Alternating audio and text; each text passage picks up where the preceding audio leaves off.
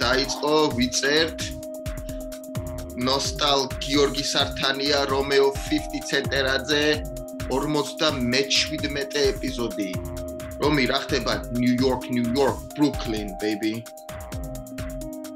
ყველას მოგესალმებით გამარჯობათ არაფერი არა უცნაური ზაფხულია წელს სიცხე არ არის გრილა ძირითადად ვინც ვერ ვიყურებს რომის ახალი ის აქ გადაპარსული გიხდება ეს მადლობთ მაინც აქეთ მიდის ყველაფერი და ბარემ დავასწარი მოვლენებს და გადავიპარს რატო ისა გადანერვის საშუალებები ხო არის თუ არ გევასებ კი არის მაგრამ ავი მე არ მგონია რომ გასატეხი იყოს რამე ავი მგონია გასატეხი არაფერი და მე გასატეხი რა შოშია ერთი უბრალოდ იაფი არ ღირს საკმაოდ ძვირს ისე სხვათა შორის საქართველოში ღირს იაფი შედარებით და ბევრი იკეთებენ მანდ ჩვენთან იმიტომ მე იაფი როგორ იმიტომ ამოდით თავზე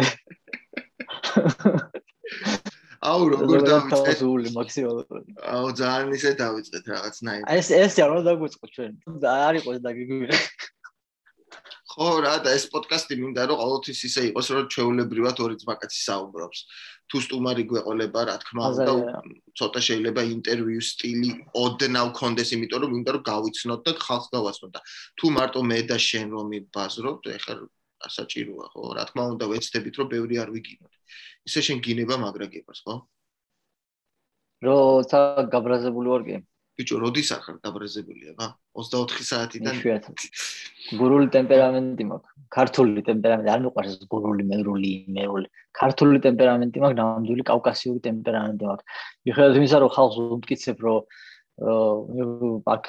ახალგაზრდა ძალიან პატარა ჩამოვედი და ესე იგი ცოტა დასავლეთის ჩამომიყალიბდა თქო რეალურად რო დავუკვირდეთ სუფთა კავკასიელი ვარ რა და არაფერი არ ჩემს ხასიათს არაფერი არ შეცვლის კავკასიური ცეცხლი მაქვს გულში მინთია დღე და ღამე ამირანის ცეცხლი ამირანის დარბაზში რო შევდივარ თენგო ესე ტაშტიც იმას მასხავს წავს დავწყნარდა ეგ ხეცი შევარდები ხო Welcome to New York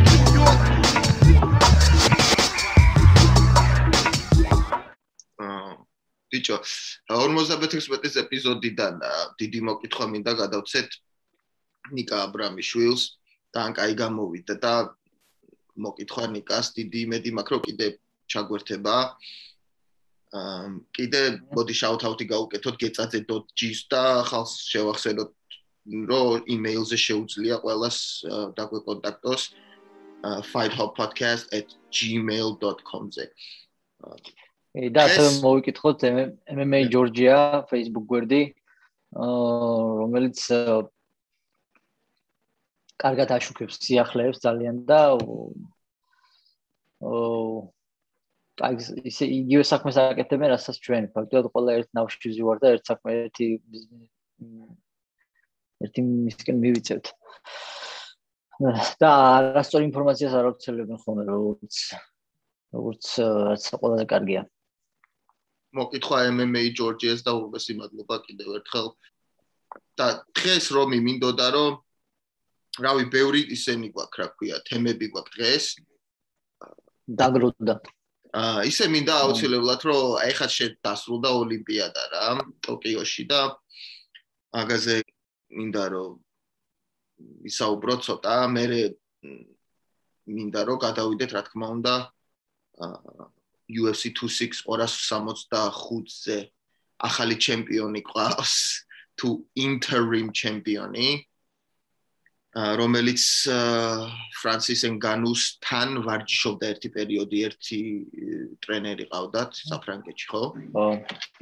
ეგ ძალიან საინტერესოდ გამოვიდა ის მოკლედ ორი გუნდელის წარსული გუნდელის დაჯახება მოდის მეც იგივე ოლიმპიადაზე მინდა ასევე განვლილ და მომავალ ივენთებზე მინდა ცოტა ვისაუბროთ და რავი რა რაღაც საინტერესო კითხვები არის ხო იქ და მაგას შეგვიძლია გავწევთ. კითხვები ბოლოს. მოდი დავიწყოთ ხო? ხო რა, აი ოლიმპიადაზე როგორ ვიყავით, ყოველ დღე სამსახურში რომ მივდიოდი, სამსახური რომ ეწყებოდა დაახლოებით მაგ დროს იწყებოდა ოლიმპიადა. ანუ დილით რა, მე ხო ჩინეთში ვარ და იაპონიას დრო არის 1 საათით წინ, მხოლოდ 1 საათით წინ. ანუ მე ისეთ დროს მიწევდა რომ სამსახურში გავდიოდი რა. და ისე აპლიკაცია ჩავქაჩე ოფიციალური ოლიმპიადის რა და იქ ისა შეიძლება ამოირჩიო რომელ გუნდს ქვეყანას მიყვებით და ყოველთვის ამოდიო და შემოწმება შეგეძლო როდის იქნებოდა რა ჩვენი გამოსვლა რაც არ უნდა ყოფილიყო დაჟე იმებსაც უყურე რა ქვია გიმნასტებს და რავი რაც შემეძლო ყველაფერი ვნახე აუ რა ქვია გიმნასტი გოგო იყო სხვათა შორის ქართულ ფოლკლორზე გამოვიდა ცეკვა არ ქვია მე საერთოდ გიმნასტის აზე არა ვარ მაგრამ რახა მქონდა საშუალება რომ ენახა ცეკვავენ ხო არ ყინული არა ის თოკივით თუ ბანტივით რო აქვს და მე ის რაღაცებს რო აგდებენ აჰაში აი ყველაფერს რაც შემეძლო ყველაფერს უყურებდი და აი ჩემი რა თქმა უნდა ყველაზე დიდი მომენტი იყო ეს ჩვენი ორი ოქრო რა თქმა უნდა მაგრამ რა თქმა უნდა ტალახაძე იყო რაღაც სასწაული ბოლოს იმიტომ რომ ეგ მეორე ოქრო იყო და მაინც ძლიერად დავამთავრეთ რა მე ჭიდაობაში შენ თუ იცი ის სტივენსონი იმიტომ რომ ბევრი მებრძოლეები UFC-ის მებრძოლეებიც წერდნენ ულოცავდნენ და სურათებიც აქვს დაჟე ბროკ ლეზნერთან და მოკლედ ამერიკამ დაგლიჯა რა რესლინგში რა ვიცი არა ხარ არ მოგატყვი ვიცი და ვაყოლად ვადევნებდი მაგის კარიერას თვალყურს როლდის ვიცი რომ MMA-ს აქვს რა თქმა უნდა გადასვლა უნდა თითქოს და რაღაცა და ну кай მოჭიდავია ახლა რა შეიძლება ითქვას კენო არ ვიცი რატო წააგო თითქმის მოგებული მატჩი გამოუცილობის ბრალი იყო დაღლის ბრალი იყო რამურიდან ერთ-ერთი იყო რა იმიტომ რომ სტივენსონი ბოლომდე იბრძოდა და ბოლოს მაინც ზურგზე მოახდა და სამწუხაროდ ну რაც არის ეგ არის რა დაუმარცხეთ სამწუხაროდ მაგრამ არა უშავს პატარა ქვეყანა ვარ და საქართველოს დროშა ავიღეთ მაინც ხედავ საქართველოს დროშა რომ მაგ ეს მაკაცმა მაჩუკა ესა ჩემთან მუშაობს ხოდა ჩინეთის მაგ რა თქმა უნდა ეხა ვიცი რომ შენ ორ დროშიანები ისე არ გევასება მაგრამ მაინც პატივი რატო რაიდან მოიტანე რომ კი მევასება როგორა როცა ეხა ხუმრო ბიჭო ბიჭო როდესაც ქართველი ხარ მაგრამ ყველაფერი რაც გაქვს ცხოვრებაში მოგცა სხვა ქვეყანამ ცოტა უმადურობა გამოდის ის ქვინ ქვეყნის დროშაც რო არ ატარო რა თან უმადურობა გამოდის მაშინ რანაირი ადამიანი ხარ შენ ესე იგი არ ხარ მადლიერი არ ხარ დაუნახავი ხარ და ასე შემდეგ ვერ იქნები ხო ამიტომ არა უბრალოდ სურვილი არის რომ ერთდროშიანებს მე რო ვიძახი სურვილი არის რომ ანუ ჩვენი ნატურალური საქართველოში გაზრდილი ბიჭებიც იყვნენ სოფლიო დონის ასპარეზობებზე რა ეგ მათქმა უნდა მაგის სურვილი არის იმ რომ აღარ მოგვიწიოს სხვა ქვეყნების მადლიერება სხვა ქვეყნებთან ჩვენი შვილების გაყოფა და ასე შემდეგ თან ამას მე რო ვიძახი წარმოიდგინე კაიფი როგორი პარადოქსია მე აქ მეზდება შვილი ამერიკაში რა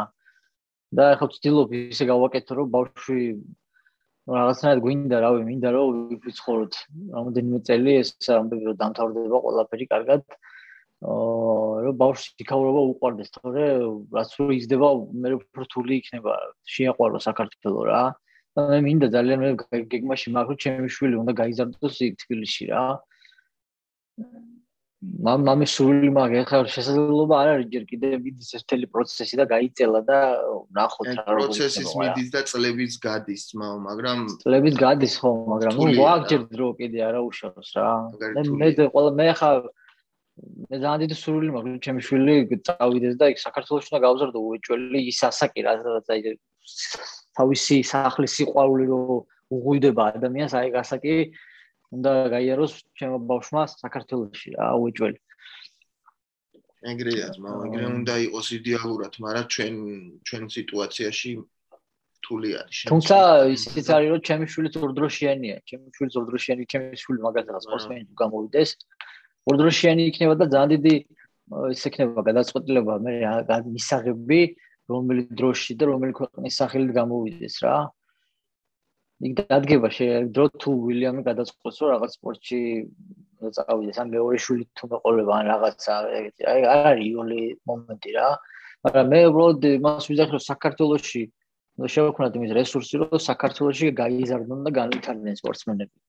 კერძოდ MMA-ში. მესმის აზრება. გავაგრძელოთ. ხო, რა გენოზე მინდოდა მეთქვა რომ გამოცდილების ბრალი ეგ არ არის. იმიტომ რომ გენო არის გამოცდილი. გენო არის ერთ-ერთი დაღლის ალბათ ყველაზე ძლიერი უკვე ოლიმპიის ჩემპიონი ხო არის უკვე თან სოფლიოს ჩემპიონიც არის. არა, ოლიმპიური ჩემპიონი არა, სოფლიოს ჩემპიონი. ორჯერ თან, ხო? ორჯერ თუ სამჯერ, ხო. მოკლედ, არ მგონია გამოცდილების იყოს ეგ. კაროჩე, ესა დაუბრუნდეთ იმას რა, ამ გამოსვლას რა. თავიდან რომ დაიწყო ქულები აუღო იმან სტივენსონმა, მე ნახევარ 3 წუთზე იყო შესვენება და რო გამოვიდა, უკან ვიყავით რა, ქულებით, ჩამორჩენილი ვიყავით და როგორ იყო, იცი რომ აი დააბრუნებს თუ არა რა ბრძოლას ქულებით და დააბრუნა და 30 წამი იყო თუ 6 წამი იყო რაღაცა და ბოლო მომენტში გრო მოხდა აი გეუბნები რომ აი მართლა აი ვიღაცამ სულში აუ როგორ მეწყინა იცი მგონი მაგ დღეს უნდა ჩაგვეწერა კიდე თუ რა არ მახსოვს რა და ისე ცუთ ხასიათზე ვიყავი რომ აი საერთოდ არაფერი არ უნდა ჩაგვეწერა მაგ დღეს ეგ ის დღე იყო ზუსტად აი ზუსტად მას დაემთხვა ჯერ გურამას ამბავი არ გამოვიდა მე ისა მე უნდა მიგეწერა ისე ხელახლა გურამასთვის ну короче რა ხო მოკლედ ყველაფერი ხალისი ხასიათით დამეკარგა მაგრამ არანაირი მომენტი არ მქონია ერთ მეორე მიემატა ყველაფერი არანაირი მომენტი არ მქონია და არასდროს არ მაქვს ხოლმე რაღაც გაბრაზება და რაღაც ჩვენს მიმართ თავის კაცი გამოვიდა და თავისი ბრძოლა არა ძმაო რაზეა ბაზარი კაცი ორივე სპორტსმენები არიან ორივე ღირსეული ათლეტები არიან იბრძოლეს და ნუ ერთმა წააგო ერთმა მოიგო არა უშავს რა ხდება და ის მომენტი იყო რომ მე აქ ჩინურად უყურებდი რა ანუ ჩინური კომენტატორები არიან და ჩინელებმა თვითონ თქვეს რომ აი შეხედეო გენოზე იძახნენ რომ აი ეს იგებსო უკვე ბოლო წამებიაო და მაინც მიდისო შედისო რა და დროს არ იყვანსო ანუ გენოს შეეძლო არ იყო საჭირო რომ შესულიყო რა და მაინც შევიდა და იმ შესვლიდან აუღო მერე ზურგი რა და ნუ მოკლედ იმას იძახის ეს აქციელი რომ ეგ არ არის ეგეთი ადამიანი რომ უბრალოდ დრო გაიყვანოს რა თავისი სტილი აქვს ბრძოლა აქვს და ყოველთვის აწვება რა და მნიშვნელობა არ აქვს ეხა 5 წამია დარჩენილი და უყურო და უკან გაიქცე არა რა და მაგიტომ მე პირიქით პატივს ვცემ რა თქმა უნდა გული დაწყდა მაგრამ საბოლოო ჯამში გილოცავ და დიდი სიამაყე ხარ საქართველოსი გენოს გაუმარჯოს და ბევრი медаლი გვენახოს შენგან და მადლობა ღირსეულად რომ წარმოგვაჩინე ამ ოლიმპიადაზე გენოსაც და აბსოლუტურად ყველას ვინც მოიგო медаლი ვინც ვერ მოიგო медаლი ვინც წააგვადგინა ღირსეულად ოლიმპიადაზე ყველას დიდი მადლობა და ყველას ულოცავ медаლს რა თქმა უნდა მარტო ოქროს არა ყველა медаლი მისალოცია და დიდი მადლობა ყველას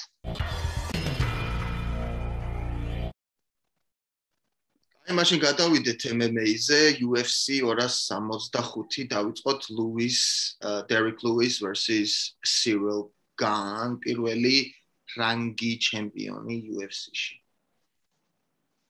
როგორ რანგი ჩემპიონი რანგი აგირდიო აი ძახნე რომ რაღაც boring fighter-ი არისო ვითომ და ნოკაუტი არ შეუძლიაო და ნოკაუტის მეფე გაანოკაუტა და საერთოდ შანსი ეგ არ ვიცი ვინ თქვა არ გამიგია ვინ თქვა მაგრამ აუცილებლად შეუსწორებდი რომ გამეგო სამწუხაროდ ჩვენ არ მოგვეცდა საშუალება რომ preview გაგვეკეთებია ამ ჩუბისთვის მე დავწერე ჩატში ჩვენთან დარბაზის ჩატში რომ რგი ლუის შანსი არ აქვს, აი მინუსში არის, 0-ის შანსიც კი არ აქვს, აი 0-ზე უფრო დაბალი შანსი აქვს, რომ დავწერე და ეგრეც იყო რა. სილგანი არის დღესდღეობით ყველაზე სრულყოფილი ძიმეწონაში მომებრძოლი რა. ესე თუ ითხოვა სილგანმა ენგანუსთან, ენგანუს პრობლემები ექნება ძალიან სერიოზული რა. ეს იყო ყველაზე ახლო MMA-ში ძიმეწონას სწორის ისტორიაში ყველაზე ახლო ვერსია იყო მუჰამედ ალის ბოქსის ვერსიასთან. ანუ რასაც მუჰამედ ალი აკეთებდა თავის მუვმენტით, მოძრაობით, სისწრაფით და ჭკუით, მოხერხებულობით, აი ეს ყველაზე ახლო ვერსია იყო, MMA ვერსია იყო მაგისი, რაც გუში ნახეთ რა, სილგანისგან რა. ძალიან გონიერი მებრძოლია. აბსოლუტურად აკონტროლებდა დისტანციას. ერთხელაც კი ვერ შეეხო მარჯვენა ხელით ლუისი. თან ყველა შეტევაზე, ყველა შესვლაზე აძლევდა სხვადასხვა რაღაცას საფიქროდ. ხან ლეკიკით შედიოდა, ხან ჯებით შედიოდა.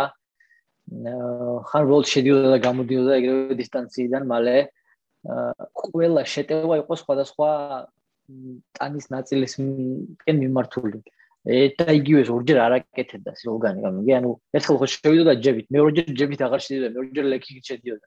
მერე მესამედ უკვე კორპუსში შედიოდა, მერე ისევ გამოვიდოდა, მერე ისევ სხვა რაღაცას უკეთებდა, მერე ისევ ჯებით შედიოდა, ანუ აღარ რიტმი ერთ და იგივე რიტმი არ ქონდა, გამიგე, ერთ და იგივე შესვლას არ აკეთებდა და არეული ქონდა ლუისაც აღარ იცოდა რითი შედიოდა და რისთვის შეეტია რა დაეცვა, გამიგე, რისგან დაეცვა თავი.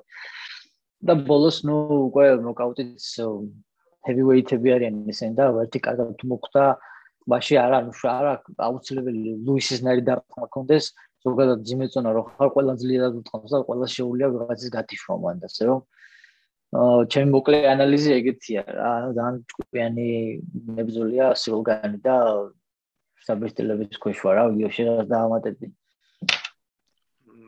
რა უნდა დავამატო, მასტი მოვიდა, რამდენი ბრძოლა აქვს და საერთოდ როდის დაიწყო MMA, მგონი გუშინ წინ დაახლოებით. და ჩემპიონი არის. 3 წელია ვარჯიშობს, 3 წელია და UFC ჩემპიონია. ძალიან ტალანტია. მაგარი ფუტვორკი აქვს და ტვინით ბრძოლობს რა. და ფინიში შეუძლია. არა ისე ქულებით მეგონა რომ მოიგებდა თუ მოიგებდა რა. ნო ფინიში ნახდათა პირიქით ფინიში მეგონა ლუისისგან რა. ხო ეგრე ახლა ლუისი რო ბრძოლობს, ლუისისგან გონია რომ ფინიში მოვა, მაგრამ რო ჩაიკეცა ლუისი რა მნიშვნელობა არ აქვს. ჩვენი ერთ-ერთი მაყურებლის აღნიშნავს ხოლმე ჩემს იმას prediction-ებს, ანუ ანალიზებს წინას ჩხუბზე, ძალიან მინდოდა ამ ჩხუბის წინასწარ ანალიზის გამეკეთებია, იმიტომ რომ ზუსტად ვიცოდი, აი ხედავდი ამ ჩხუბს როგორც მოხდებოდა რა და სამწუხაროა რომ არ მომეცა საშუალება წინასწარ ანალიზის გამეკეთებინა, ერთ-ერთი მაშინ დავწერე ფორუმში რომ მეთქი Silgan by domination მეთქი და ზუსტად ეგრეც მოხდა. დერეკ ლუისმა თუ ჭიდაობას და ჯიუ-ჯიტსუს არ სწავლობ, მინიმუმ ის მაინც უნდა ისწავლოს მარჯვენა ხელი სეტაპი როგორ გააკეთოს სხვადასხვანაირად. არ შეიძლება უბრალოდ მარჯვენა ხელის იმედზე იყო და ისიც კი არ იცოდე როგორ უნდა შეხვიდე და გააკეთე დაარტყა მარჯვენა ხელი სხვადასხვა გზა სეტაპის როგორ გააკეთე. ეგეც არის მაგის უბრალოდ მიდის და ურტყავს რა.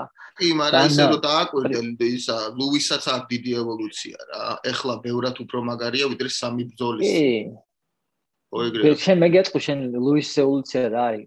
წონა დაიკლო დიეტაზეა უფრო დისციპლინა და ცოტა კარდიოს მოუმატა. მეტი ისეთი არაფერი რა. ანანდეს პროლი ქონდა, ანანდეს და მეტი სხვა არაფერს არ აკეთებს ახლა გუშინ მაგალითად მე ველოდებოდი როდის იზამდა რაღაცას ისეც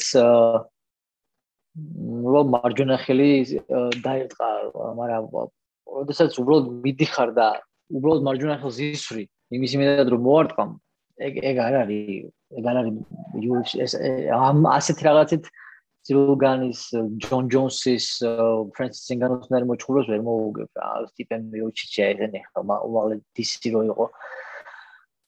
ამიტომ ყოველთვის დააკლდება ეს ცოტა მცირედი რაღაცა დერეკლუის კამერამდე და ვერავს ვერ მოიგებს ეგ ალბათ კამერას რა. თუმცა ეხლა როდესაც უკვე ამ ხელა მაგარი მებრძოლები არიან უკვე top 5-ში ძიმეწონების და ძალიან დიდი რაღაცები მოხდება ჩემი აზრით ძიმეწონის კატეგორიაში ძალიან საინტერესო იქნება ხა ჯონ ჯონსის თუ გადმოვიდა და დაიბრუნებს ალბათ UFC-ს ძიმეწონითი კატეგორია ძველ დიდებას რაც ადრე UFC იყო ძიმე და ნახევრად ძიმეწონის კატეგორიები ეგ მიათრებდა ეგ ორი კატეგორია UFC-ს ადრე რა და მე უკვე იკლო მან ტალანტმა ეხლა ისევ წამოვიდა ძიმეწონები ძალიან სერიოზული ძიმეწონები რა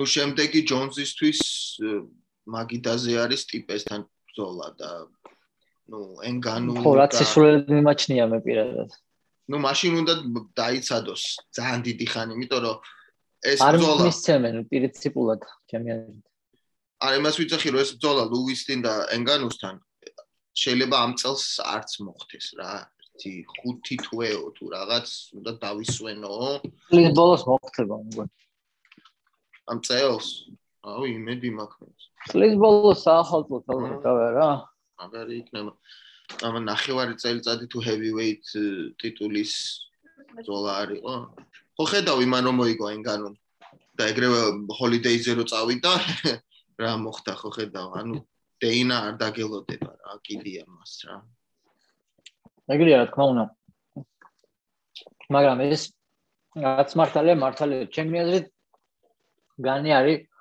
ალბათ ყველაზე კაი საუკეთესო heavyweight დღეს მაგრამ ეს ბრძოლა კამერაზე უნდა ყოფილიყო არასწორი იყო რა 5 თვეც არა მგონი გასული რაც ფრენსის ინგანუმ კამერი მოიგო და დროებითი კამერი უნდა ეძრეოდეს ადამიანს როდესაც ჩემპიონი თქვა 1 წელი ვერ ჩხუბობს ან რაღაცა 4-5 თვის გამო დროებითი კამერის შექმნა ძალიან არასწორია რა ну კი მაგრამ ხო მაგარი იყო რომ ნახეთ ეს ბრძოლა რა და ეხლა უფრო საინტერესო გახდა რომ შეხვდება ენგანუს ისა რა ქვია განი სივილგან ხო აი კიდე ბრძოლები იყო და გადავიდეთ კოუმეინ ევენტზე რას ფიქრობ ალდო მუნიოს ხო სისტრაფე იყო შესამჩნევი ძალიან ნელი არის მუნიოსი სისტრაფის გამო წააგო ბრძოლა მაგარ ფრენკისთან და ეხლა ალდოსთანაც ვიძრებოდა სისტრაფე გაცილებით სწრაფია ალდო და რასაც მუნიოსი აკეთებდა თითქოს ალდო slow motion-ში ხედავდა ყველაფერს წინასწარ რა რომ ძალიან ნელია მაგწონისთვის განსაკუთრებით დარტყმა ძლიერი აქვს მაგრამ თუ ვერ მოარტყი მიზანში რა ძალიან თურქვა და პირველი მე რაც შემომჩნე იყო ზომის განსხვავება ამ ხელა იყო ალდო მუნიოსთან შედარებით ბიჭო არა ეს არა ეხა პატარა ზომა ეხა იქ ზუსტი ზომა არ არის კი რა თქმა უნდა მაინც ალდო მაინც ცოტა დიდია კი სხვა 125 პაუნდიანებზე უფრო დიდია ბაზარი არა თან მინოზი პატარა აბარებს იმითი თვითონ ბანთამოიჩი დიდად არ ითვლებათან სიმაღლით არა ნუ ნორმალური ზომისაა მაგრამ ალდო მაინც არ იყენებს თავის ლეკიკებს დამანგრევებელი ლეკიკები რაც ქონდა ადრე საერთოდ თითქმის აღარ იყენებს თვითონ ბოქსიორად არის გადაქცეული ძალიან საინტერესოა მაგრამ რომ ბოქსაც კარგად იყენებს ძალიან აშკარაა რომ ძალიან ბევრს მუშაობს ბოქსება კორპუსში დარტყმებზე ძალიან ბევრს მუშაობს ძალიან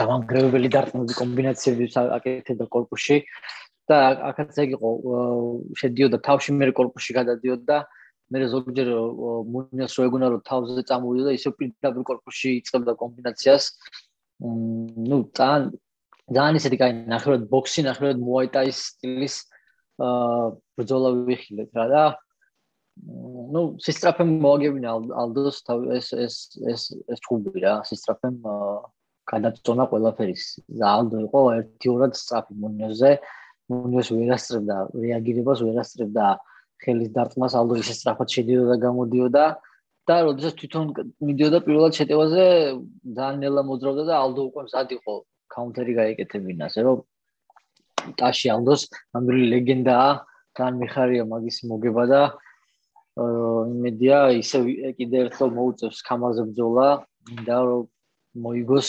115 პაუნდში რაც მაგას დაემართა მაგრეგორთან ხო ყველაფერი კაი სიმსახურებს მართლა უბრალოდ ჯერხო კონორმა ჯერხო ჩასვეს კონორთან მთელი ერთი თვე ამოგზაურეს და იძულებული გახადეს რომ გიჟი ირლანდიელისთვის მოესმინა ამდენი პრესკონფერენცია ამდენი შეურაცხყოფა აეტანა და ტიპმა ვეღარ შეიკავა თავი ნუ ძალიან ცუდი რაღაც დაემართა მაგრეგორთან ალდოს რა ძალიან სამწუხაროა და მე რევანშიც არ მისცეს ისე წავიდა ყველაფერი და გულდასაწყვეტია ძალიან და მაგის მერე ერთიორად მინდა რომ ალდომ თავის კარიერა ისე დაამთავროს ტრიუმფალურად და ზენიტში რა პიტერიანთან წაგება ცოტა რთული გადასაყლაპი იყო ბევრი მიზეზის გამო მაგრამ იმედია დაბრუნდება ისე ტიტულისთვის ბრძოლაში თითქმის იქა ერთი ჭუბიც შეიძლება და ალბათ ერთი ბრძოლაც რომ მოიგოს სამბეშტავად ალბათ ისე მისცემენ სატიტულო ბრძოლას და იმედი მაქვს რომ მოიგებს ადრე თუ გვიან რა მალე მეორე კამოსაც ძალიან მინდა რომ ალდომ კარგად დაამთავროს თავის კარიერა და იმსახურა მაგაცმა რაც გაკეთებული აქვს ამ სპორტში ერთადერთი ის მიკურსო 15 წელი ამერიკაში ჩხუბობს და ტიპმა ერთი გრამი ინგლისური არ იცის და პრინციპულად არ ლაპარაკობს ინგლისურად არა ხო პრესკონფერენცია და რო გავიდა ხო თქვა have a good night guys or მეტი რა yeah thank you have good night my friends კიდე რომელი ბრძოლა მოგეწონა ყველაზე ძალიან გოგოების ბრძოლაზე ტიშატორესის სტილი მე მანდამაინც არ მომწონს როგორი მოჩხუბარი ეცი არც გაძლევს ჩხუბის საშუალებას და არც თვითონ გეჩხუბება მანდამაინც ბოლო 10 წამში გიტევს დანარჩენი დისტანციაზე ყავხარ სისწრაფის და ათლეტურობის ხარჯზე აკონტროლებს დისტანციას არ მიყვარს ეგეთი მოჩხუბები და არ გიждები მაგ როგორც ჩხუბებზე ასე რომ ცალ-თვალით უყურებდი ფაქტიურად რა არც გამიჟებულა მანდ მაგ ჩხუბზე ნუ ვისენტე ლუკეს და მაიკლ კიესას ბრძოლა ზონდა ვისაუბროთ რა შეიძლება ითქვას ხა მაიკლ კიესას მე კაი მებრძოლია კაი ნიჭიერი მებრძოლია მაგრამ ნუ რამდენი არ ვიცი ხა one trick pony როგორ იქნება ქართულად ვერ ისწავლა ამ კაცმა დგომში ჩხუბი ერთფეროვანია არ იცის ნუ დგომში ჩხუბი არ იცის რა ერთი მაიკლ კიესასგან მე არ მინახავს აი რაღაც როგორ ჯეი შილდსი იყო ეგრე რა ხელი აბსოლუტურად არ უარგოდა ხელი და დგომში საერთოდ ვერაფერს ვერ შევოდა ერთადერთი მაგისი შანსი იყო პარტერში გადაყვანა და იქ მოგება ბიჭო მოკლედ ვინჩენტე ლუკე ეგეც ეგრე არის რა ერთი მოგებაც და ალბათ მაგას უნდა მიცე შანსი რა ტიპოზე არა ვისენტე ლუკე მოდის მაგრამ ნუ რა არცი ვისენტე ლუკე ან ჩემპიონი შეიცვალოს ან კამარუ უსმანმა დაკარგოს რაღაც ძალიან დიდი ზიანი ან რაღაც შენელდეს აი როგორ გითხრა აი ეს ვერსია კამარუ უსმანის რომელიც ბოლო ჩხუბებში ჩხუბობდა ხო მაგ ვერსიას ვისენტე ლუკე ვერ მოუგებს შანსი არა მაგრამ თუ ჩამოქვეითდა მაგისი ბრძოლის უნარიანობა მაშინ უკვე აქვს ვისენტეს შანსი ან სხვა თუ გახდა ჩემპიონი რა იმიტომ რომ სტილი არის ზოგი არის რომ აი მაგალითად სამნი ხარ შეიძლება და შენ ამას მოუგო იმან იმას მოუგოს იმან შენ მოგიგოს მოხდები ანუ სტილისტურად როგორ სხვადასხვანაირად ხდება რა აი ხა მაგალითად კოუბი კოვინგტონმა რომ მოუგოს სასწაული რომ მოხდეს და უსმანს და მე კოვინგტონს რო იჩხუბოს ლუკემ კამერისთვის ჩემეზით ლუკე მოუგებს კოვინგტონს მაგრამ ლუკე ვერ მოუგებს კამარუ უსმანის ამ ვერსიას მაგრამ თან ისიც გაითვალისწინე რომ უსმანის არა უკვე ახალგაზრდა და ასაკი რო გემატება ზოგჯერ ისე მოგეპარება ხოლმე ასაკი და ისე შუა ბრძოლაში იგზნობს რომ დაბერდი რა ხდება ხოლმე ეგრე აი შუა ჩხუბში ხარ და აი უცებ და რაუნდებს შორის იგზენი რომ დაბერებულ ხარ ამასობაში და აღარ შეგიძლია ძვირებულად ბრძოლა რა. და მაგდროს აგებ. ბიჭო, fight of the night-ზე რა სიტყვიე? Fight of the night Bobby Green-ი ფიზიევის წინააღმდეგ მაგარი ბრძოლა იყო ძალიან.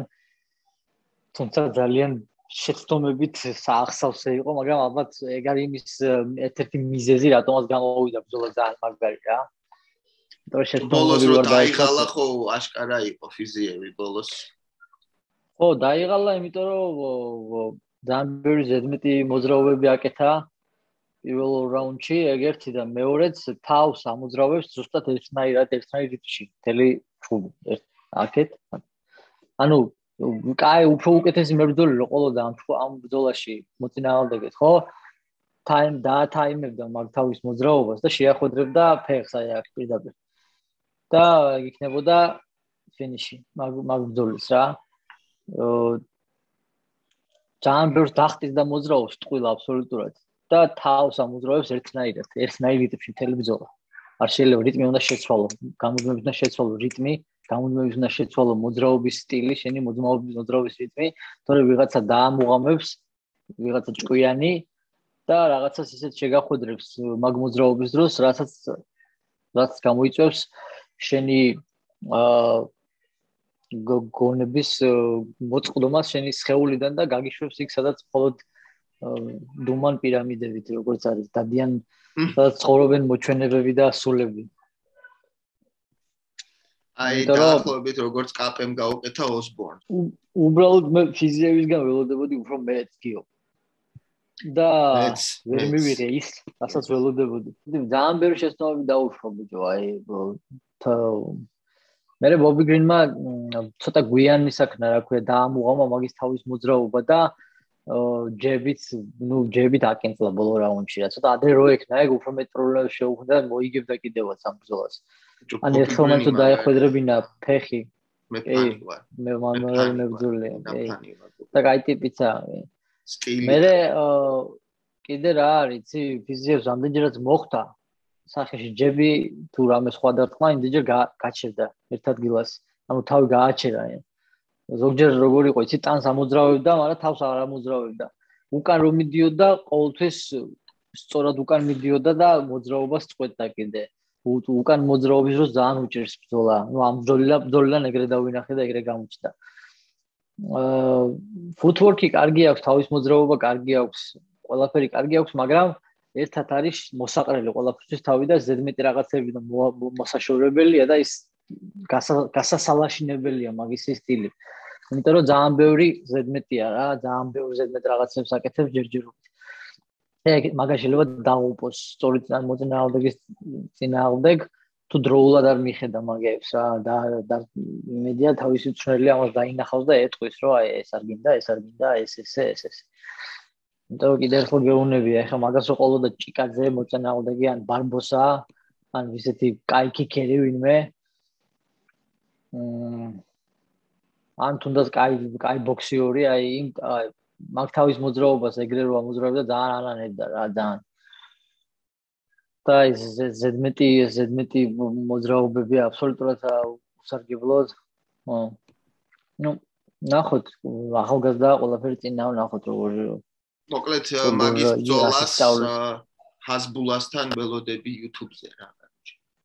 ხო, ეგეთ კრეტინულ მე post fight ინტერვიუებს კიდევ ვერ ვიტან და ვერ ხვდები რა ჰაზბულა შეჩემა prime time-ზე ხარ. დრო გაქვს, რომ საკუთარი თავი გააცნო მსოფლიოს და გამოიყენო, რომ რაღაცა ის შექმნა საკუთარ კარიერაში, რაღაცა ახალი გზა გაახსნა. რა დროს ჰაზბულა არა, კაი იდეა იყო, მაგრამ პირდაპირ მიკროფონზე პირველი სიტყვა ჰაზბულა არ უნდა ეთქვა, ჯერ რაღაც და ბოლოს მე მიყვარს who do you want to fight ბოლოს და ჰაზბულა რო ეთქვა უფრო საკაიფო იქნებოდა ესე რაღაც ეფექტი არ ქონდა ისე თვითონ იდეაში იუმორი იყოს საკაიფო რა მაგრამ როგორც მოგესვის ასას ვიცახე ანუ როგორც შეასრულა არ გამოვიდა. You're listening to Fight Pod Georgia, weekly MMA podcast with the Cartuelians.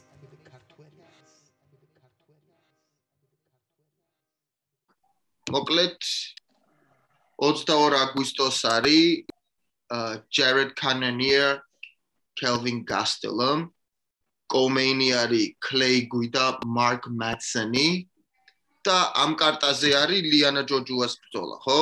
რომი? ხო. კი, ლიანა გამოვა Courtney Casey. ორი კვირა ზედიზედ ეხა ის გვექნება, რა ქვია, ქართული UFC გვექნება. ერთი კვირა შესვენებაა და მე 21-ში, 22-ში საქართველოს დროით ლიანა და მე 28-ში გიგა main event-ი. მე ალბათ ადამიანს ვნახავ იქით კვირაში შაბათ კვირას ალბათ, იმიტომ რომ უკვე ფლორიდაში ვიქნები დასასვენებლად ოჯახთან ერთად და გიორგის თუ ნახეთ შეიძლება მე და გიორგის ჩაგერთოთ ერთად იქიდან ნახოთ რა. გოგა. ზვიკოც იქნება სხვათა შორის, მე ზვიკო და გოგა ერთ შტატში ვიქნებით ახლა რამდენიმე დღეში რა. მაგარია. რასაპირებთ? რამდენი ხანი იქნებით იგივე ერთად?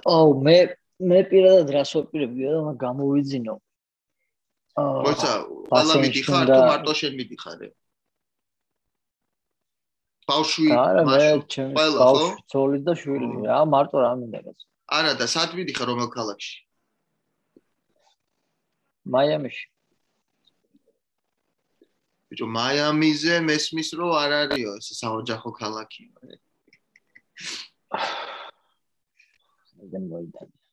Miami is crazy, you loco, man. Dual players რო გავიშხლართო და ბასეინზე და დავიშენო კარგად რა და. და შენ აპირებ იუპიტერში ჩასვლას, Jupiter.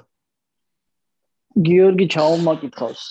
მანქან დამივდივარ, მანქანას აქტოვებ და გავფრინდეთ და. გიორგი ჩაუმაკითხავს თავის მანქანით 1 საათნახევრის გზა არის.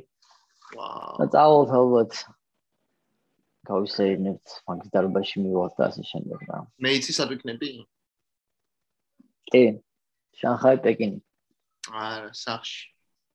ბიჭო, აქ ისე მოვიდა ის ახალი ისა რა ქვია, ვერსია ვირუსის და სამსახური დაკეტილია ჩემი. მე ხო სკოლაში მუშაობ და ეხა მომიწევს кайხანი სახში ჯდომა. კითხვები დაგვავიწყდა, კითხვებს უნდა გავცეთ პასუხი, არ გაგვიცია. მახაჩებზე იყო კითხვა, რომ მაგისი და ვინ იყო მეორე? გამროტი. მატეუშ გამროტი. $1 როგორ წავიდოდაო და რა ხედავ. მახაჩებს აქ კირადად გამროტთან არ ამგონია გამროტს ბევრი შანსი ქონდეს მახაჩებთან, იმიტომ რომ გამროტის პლუსი არის გრეპლინგი, მახაჩევის პლუსიც არის გრეპლინგი, თან მახაჩევს ცოტა დარტყმის ძალა და სტრაიკინგი უკეთესი აქვს. და ამავდროულად მახაჩევს გრეპლინგი მე მგონი უკეთესი აქვს საკმაოდ ვიდრე გამროც. თუმცა კაცი შუმარს სანამ რა თქვა არ მოხდება ჩხუბი. მეორეც გარანგონია გამროც მახაჩევთან მოუწიოს ბრძოლა. იმიტომ რომ მახაჩევი უკვე სხვა იმაშია, გამროც კიდე სამუშაო აქვს ბევრი. მაგრამ მახაჩევს აგერთი ძალიან ზუსტი ჩვევა ჩხუბის დროს, აი ზარმაცი ლეკიქის როლა იცის ხოლმე, რაც ძალიან ხსნის მაგის სახეს კაუნტერისთვის რა. ძალიან ზარმაცი ლეკიქი იცის აი არაფერ შუაში როა როგორ იცი ლეკიქს უშვებს და მაგ დროს აბსოლუტურად დაუცველტოვებს სახეს რა. ხშირად აკეთებს ამას, მაგის გამო ერთხელ ნოკაუტშიც კი გააგზავნეს, ერთადერთი წაგება რაც აქვს UFC-ში, მაგ ზარმაცი ლეკიქის გამო მოუვიდა და ეგ მაგაზე უნდა იმუშაოს. სხვა შემთხვევაში, ხაბიბი არ არის მახაჩევი, მაგრამ ჯერჯერობით, მაგრამ თუ იმუშავებს სწორად და ნერვიულობას ვატყობ კიდე ძალიან. ბრძოლებში თავის პოტენციალის მაქსიმუმს ვერ აღწევს ჯერ. მოკლედ რომი ჩვენ 57 ეპიზოდი დავხურვა. დიდი მადლობა ხალხო ყურადღებისთვის. მოგწერეთ, დაგვიკომენტარეთ, დაგვილაიქეთ თქვენი ყოველი ლაიქი და კომენტარი ჩვენთვის ძალიან ბევრს ნიშნავს და ეხლა ცოტა ესეთი ნელა მივდივართ ეს ბოლო პერიოდი, მაგრამ თქვენი თანადგომის და მოვქაჩოთ ეს დაკარგული დრო რაც გაგვისცა და დააკომენტარეთ, დალაიქეთ, გააზიარეთ, გამოწერეთ, არ დაგავიწყდეთ და არ დაგეზაროთ რა. დაგვიდექით გვერდში რომ კანალი გავზარდოთ და წინ წავწიოთ უფრო რა. ამიტომ მშვიდობებით. Fight hoppers.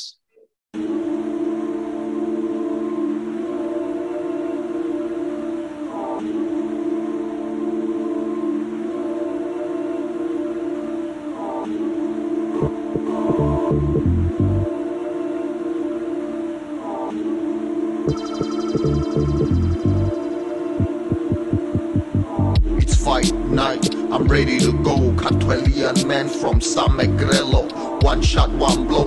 Devil, Diablo, face to face stare down. See how far I go, on point when I weigh it. Trash talking bitches, better watch what you're saying. There's no more playing, 24 training. Blood, sweat and guts while you taking them drugs and you going out raving. My path to the title, going through killers, tapping them out. That will be vital, I'm violence. You wanna dance? Let's dance instead of running your mouth. Stand and pray in silence. We can go banging, toe to toe. This is my cage, you get slapped like a hoe. Chicken head standing in line. Wrong corner road, checking the time. The floor is mine, the world is mine. Hands off my shine, you will die trying. Without success, your every breath is whispering death. You wanna step in my trap. Hear that noise? It's for me that they clap. You made your choice, it's too late to go back. Cause the beast is in me. I lost myself deep within me, instilled in me. Let me enter so you can feel me. Yeah, the real me, the beast within me.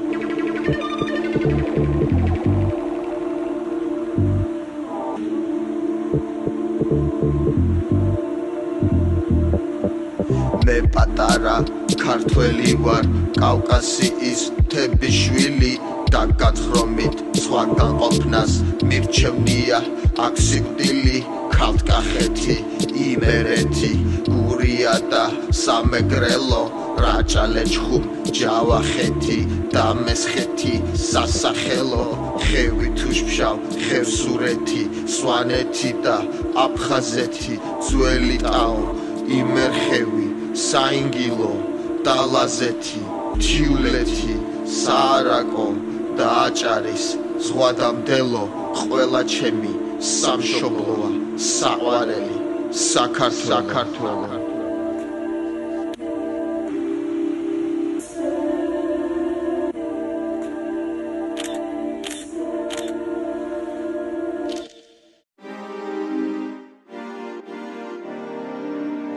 You tune into the Cartwellians on the Fight Pod podcast. Fight Pod.